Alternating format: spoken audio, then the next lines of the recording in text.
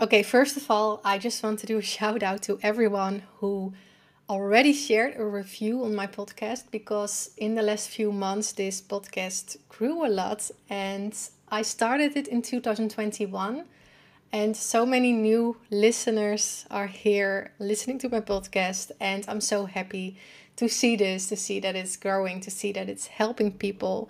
So, if you are new here, if you didn't leave a review yet, it would really help me if you do. So, more people will see the podcast and it can help even more people. So, in this episode, I want to talk about vision therapy because in my first year, I didn't realize my vision was affected as well.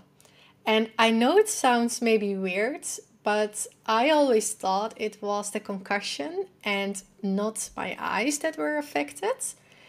And I just want to bring this up for everyone who's never heard about this because I wished I would know this earlier in my recovery. So, how do you know if your vision is affected?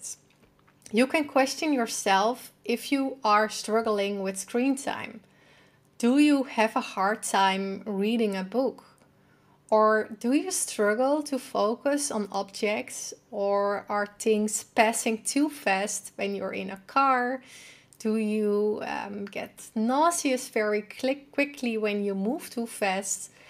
When this is the case, your eyes might be affected as well. And this happens to 60% of all the concussion survivors. And the moment I found out my eyes were affected was when a doctor brought this up 2 years after the accident, and then he referred me to an optometrist. And for example, when I was in a car, things were passing so fast, it started to blurry, there was this tunnel vision, or when I tried to focus on an object, it stayed blurry. So especially objects that were far away, it seems like I couldn't focus on it. It really felt like I was using a camera and I tried to zoom in because when you use a camera and when you zoom in, then you normally see first a little bit of a blurry vision and then it starts to be it becomes very sharp because it's focused on the object. But for me it felt like I was stuck in this adjusting phase, so I couldn't focus on objects that were very far away. An example, for example, as well, what happened when I was in a supermarket, when I was walking there, it felt like I was in this tunnel because everything around me started to get blurry. So, if you feel the same way, I would really recommend reaching out to an optometrist. I can really recommend going there because I had vision therapy for over a year.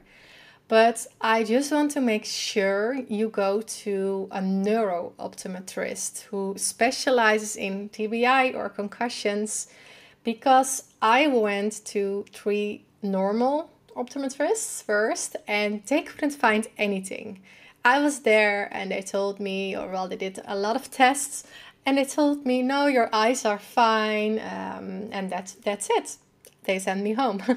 But someone who specializes in concussions found so many issues and we started working on that. So it was for me mainly the focus issue. I had this fixation disparity. I worked with prism glasses. I did many vision exercises.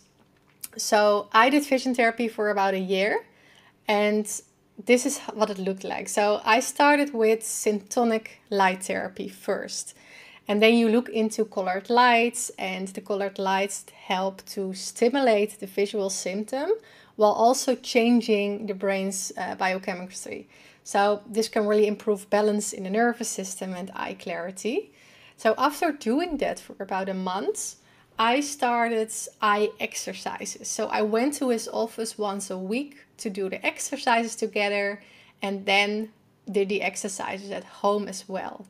And these are different exercises. So for example, looking at something close to me and then looking to something far away from me.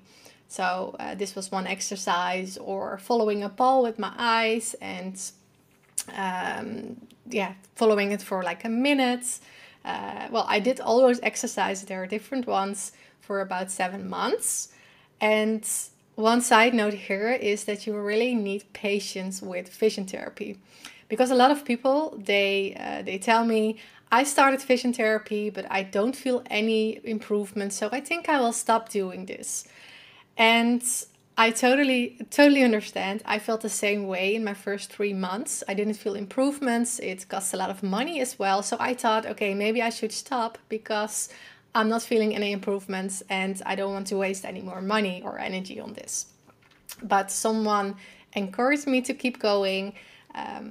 So I did, because I really wanted to take this chance to feel better. So I continued, and my first improvement started after 3 months. So you really need some patience here. And I know that's hard, but what I hear often is that people experience improvements after a few months.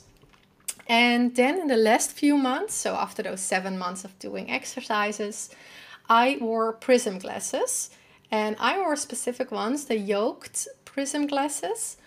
These are for fixation disparity, and this helped me a lot as well. Because we're all so different, I just want to mention that there is no eye treatment that fits all. So that's why you start doing tests to see where the problem lies for you. And once you have that outcome, you can start, of course, your personal treatments. I just hope that this just gives you an idea of what it is, or maybe that you now realize, hey, my eyes are affected as well. I need to go to a neurooptometrist to do some tests. That's the reason why I thought, okay, let's share more about this.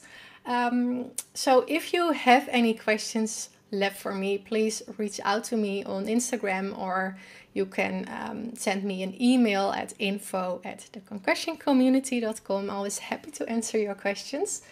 And last but not least, I'm just very excited because next week I'm opening the doors to the concussion community again. And in this community, you can connect with other concussion survivors. There are over 200 right now.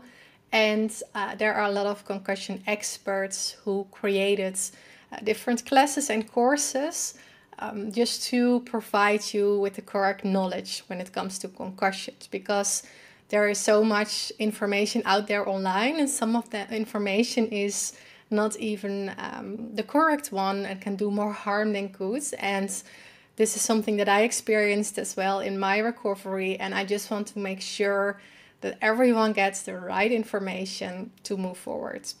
Because I think that's the most important thing, to focus on the right thing, just to make sure that you're doing the right thing. And that's why I created this community, and this is already here for, 2021 I started it. And right now it's already grown to over 200 active people. So I'm very happy to help them in this community. So next week is an opening week for new members, and after that week we will close the doors again, because it makes it easier for me to manage everything. So only a few times a year I'm opening the doors, and new members can join. So next week is one of them. So if you are interested, I would love to see you there. You can add yourself to the wait list. The link is here in the description of this podcast, so you'll get a notification when the doors are open. So I can't wait to see you next week in the community.